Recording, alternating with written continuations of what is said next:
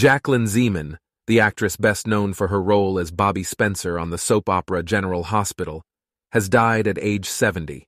Her death was announced by the show's executive producer Frank Valentini on Monday night. "I am heartbroken to announce the passing of our beloved Jackie Zeman," he said in a tweet.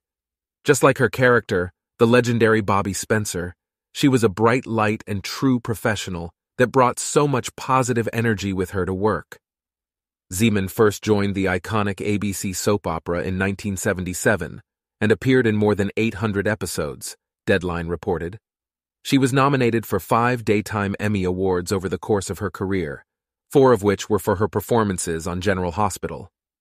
The New Jersey native grew up studying ballet and attended New York University to major in dance, but she ended up focusing on acting instead. Zeman has also appeared in shows including The New Mike Hammer, Sledgehammer, and Chicago Hope.